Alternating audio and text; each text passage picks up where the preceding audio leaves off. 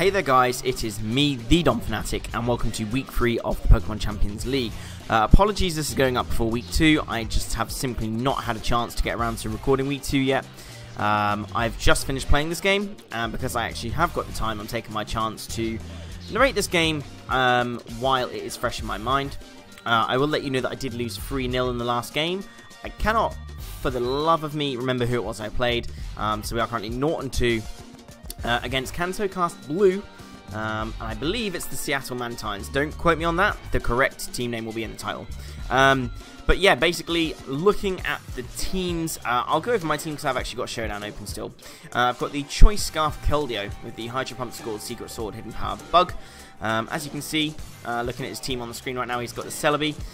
The main sort of stop, and very much a hard stop to my Keldeo, is the Tapu Fini. But as you can see, Keldeo kind of destroys the rest of his team. Hydro Pump just does a lot of damage.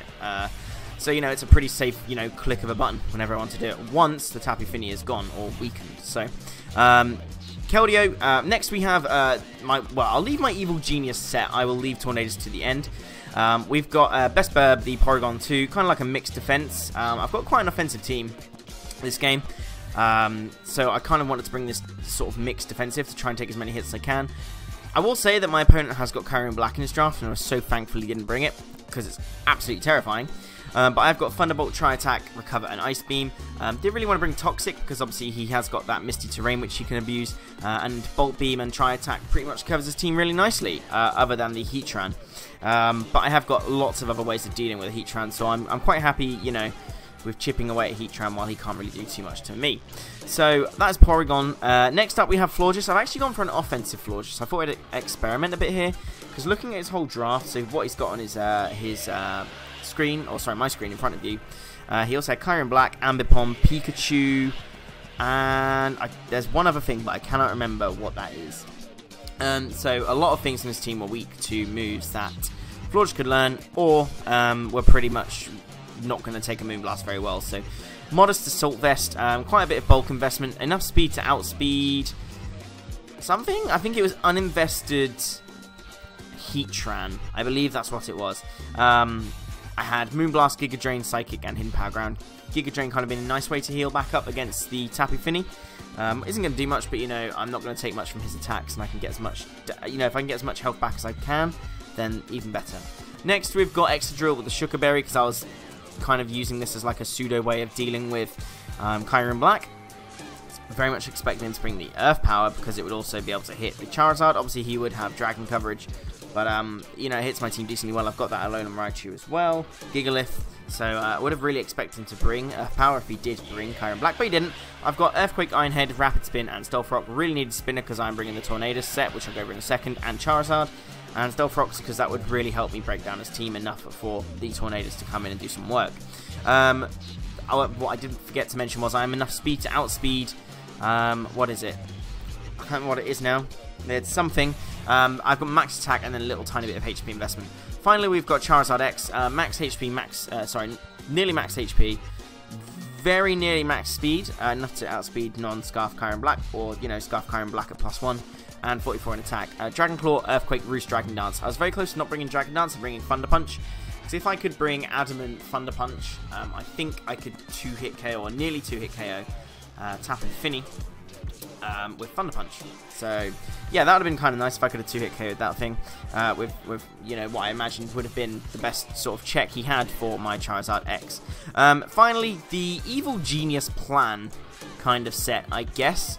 Going back to the Tornadus Incarnate, we have got Defiant with the Adrenaline Orb as the item, with Acrobatics, U-Turn, Superpower, and Sludge Wave. Now, my game plan going into this game is weaken the Manectric as much as I can, do not kill it, and let it come in freely on my Tornadus and set up my Evil Master Plan. So, if you guys don't know how the Defiant ability and Adrenaline Orb work, Defiant gives you +2 attack when his stat is lowered, so he wants to bring in for the Intimidate, or well, he's obviously going to bring it in to try and kill me, because, you know, you see a fast flying type, you're going to bring in your fast electric type.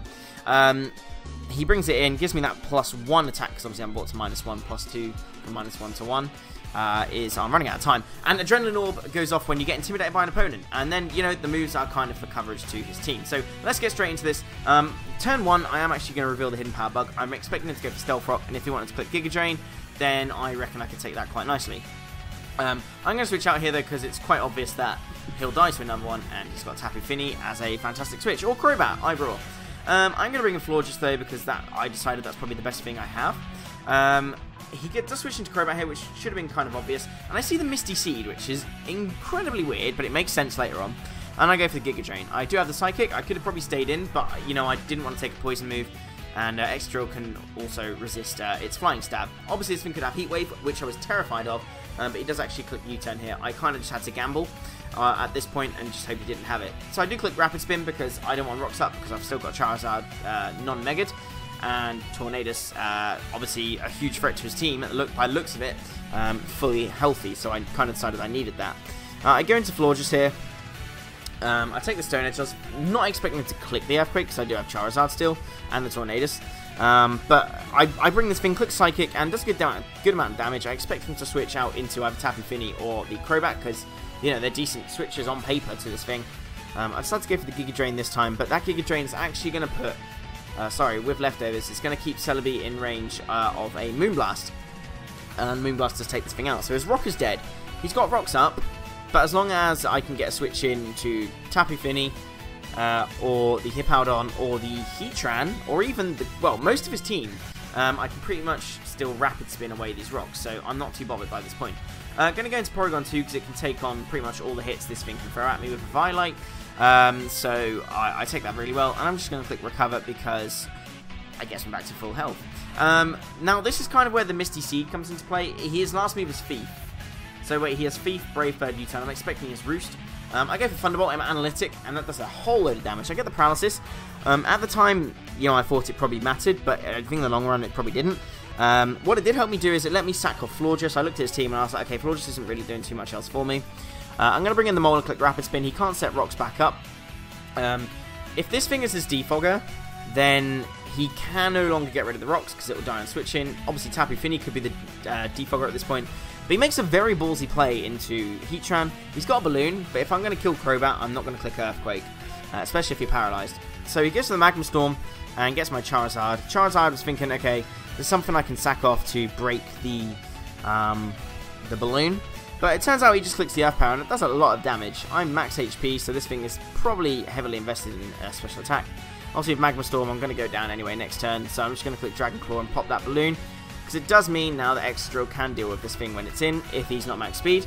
That's it, I can outspeed max speed Heatran. That was what my speed investment was for on X-Drill. I double in, I go into Keldeo and pull a double out into Porygon 2. I pull a lot of doubles this game. I was really on kind of like top form, I feel, this game. Think he's going to go into Fini. He does give the Moonblast and annoyingly get the special attack drop. However, Thunderbolt still does a good amount of damage, even after leftovers, and as long as I can keep chipping this thing away, its health away, because obviously it doesn't get reliable recovery, it only gets leftovers. For some reason it doesn't get Moonlight, I don't understand that. I'm going to continuously click Thunderbolt. In comes the Manectric, and after Thunderbolt and Stealth Rocks, it loses about a quarter of its health.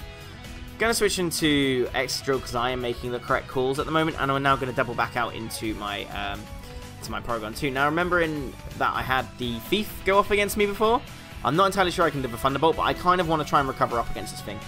And luckily I live on 1%, and if I didn't, this game could have probably gone slightly differently. I'm going to continuously recover up here. Obviously I want to try and keep P2 as healthy as possible, because P2 is P2, it's a ball ache. But he gets the power there, and at this point I'm thinking, right, I've got to get the damage off from this thing that I need to get off, so I can bring a Keldeo and scare him into Fini again.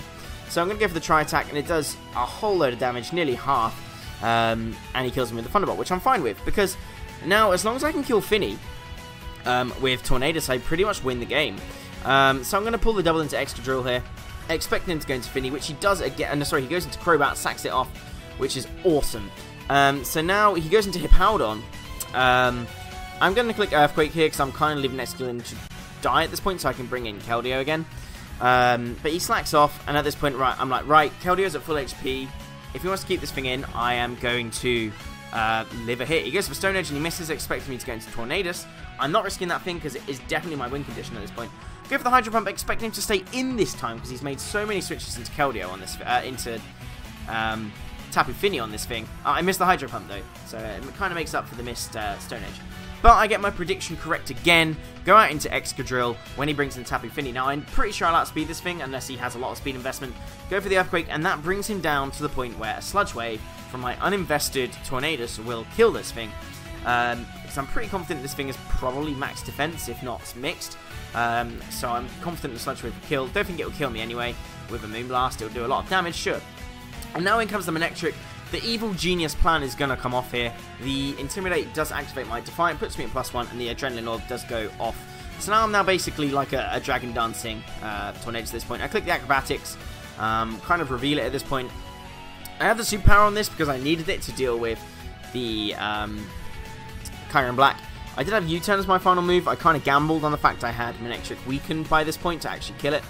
And his final mon is the Hippowdon, so I'm happy just to like Acrobatics at +1. That still does absolutely nothing. But I have got that Keldeo in the back. The damage he has on him means I can click the Scald, get the kill, don't have to worry about missing Hydro Pump and any kind of rolls with him killing me. So that is the very close 1-0 game.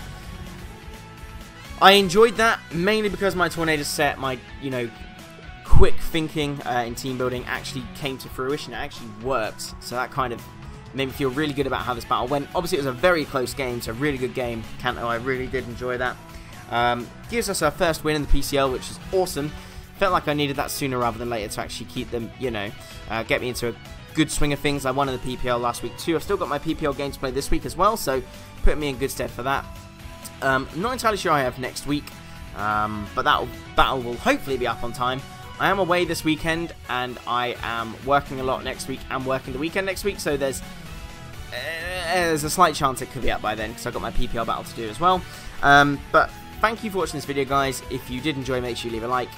Let me know what you think of the team. I'll leave it down in the description below, just so you can have a read. If my explanations didn't make much sense, I know they were kind of rushed, so read that in your own time. Check out Kanto's links below, so that'll be his... I'll put his Twitch in there, because I'm pretty sure he's a big streamer. YouTube, Twitter, I'm pretty sure they're the main three that you'll probably need, so make sure you do check those out. Subscribe if you aren't already, and I will look forward to seeing you next week for whoever my game against my next week's opponent will be. So thanks for watching, guys, and take care.